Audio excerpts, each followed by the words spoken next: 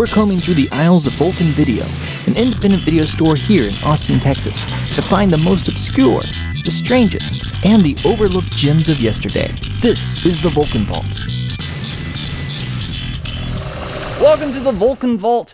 Today we got a good one here. Bryan, how long you been working at Vulcan? Oh, 4 years. I'm very old. So what'd you pick out for us? I picked the movie The Longshot, which is a mid-'80s horse racing comedy, which is a genre that I'm really kind of obsessed with right now. I love 80s horse racing comedies, like Let It Ride with Richard Dreyfuss is a real good one. Hot to Trot, of course, is probably the classic one. And this one just kind of slipped me by back in the day, because like when I was a kid, I was obsessed with Tim Conway. Loved the Apple Dumpling Gang, the Private Eyes, like Carol Burnett, like Dorf, all the Dorfs. Yeah.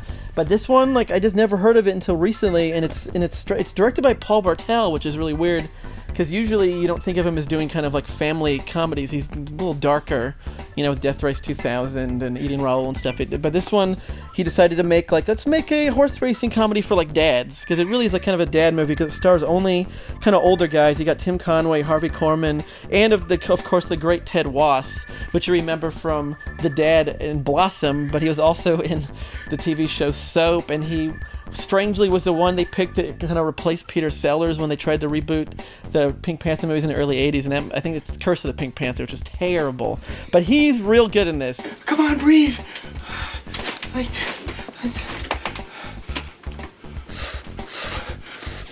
It's a lot of slapstick, a lot of like very just good scenes of just like old men falling down. Like Tim Conway is like, oh, he's already looks like an old man in this, and there's a lot of him like falling on the ground or spilling like hot things on his lap and just kind of doing kind of zany Jerry Lewis-esque slapstick. And then the gags go into real strange places, because I guess they ran out of like this falling down joke. So there's like a weird, really long sequence where Ted Wass tries to balance out a table in a restaurant while they're having like a meeting with some mobster guys, and he's just like putting napkins, and it just goes on for a really way too long, but it kind of makes it even funnier because it's just so long. And then there's another very strange one where they decide to all barbecue inside a closed car, so they're just inhaling the smoke of this barbecue, and it doesn't, a lot of it doesn't make sense. But I love it. I really do. And the cherry on top, I think the thing that really makes this like the best is the opening credits theme song is a rap song rapped by Tim Conway and Ice-T, like rapping together, summing up the plot of the movie you're about to see. Maybe one of the first rap songs to summarize a movie. Gonna slap on my shoes and I'm looking fine. Them old shoes ain't got no shine. I'm going to the track and I'm gonna win a ton. It's been about a year since the last time you won. I got this horse, he come off the pace. Father give you 10, he ain't in the race. The horse look good and he can do. The last time he won was in 42. How does Ice-T fit into the movie any other way? Nope, he's just there just to, you know, to get that street cred by hanging out with Tim Conway during this theme song. Ice-T loves Dorf. Even some jumping jacks come in pretty handy there. I get that. I think he must love Dorf. Who doesn't? Like, he probably has a copy of Scarface and Dorf on top of his television. Well, you look a little inhibited. Really? Inhibited? Me?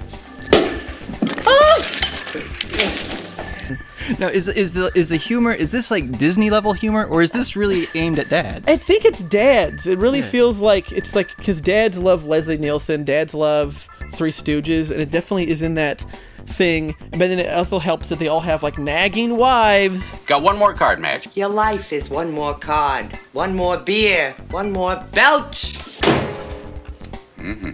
And they all have just like, oh, I hate my job, let's go to the racetrack, let's just have some beer and play poker in the garage. It really feels like some real dad core. Wow. Yeah. All right, so this sounds like a winner. We are talking The Longshot. And it's on the same DVD as They Went That Away and That Away, which I've never seen.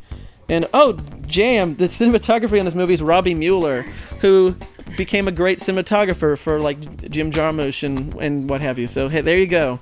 For the art film people that want to watch The Longshot. That's a winner, man. That is such a winner. Right. Bryan, thank you so much. Thanks. And for more news and reviews, keep checking in with ain'titcool.com. I'm John Airy.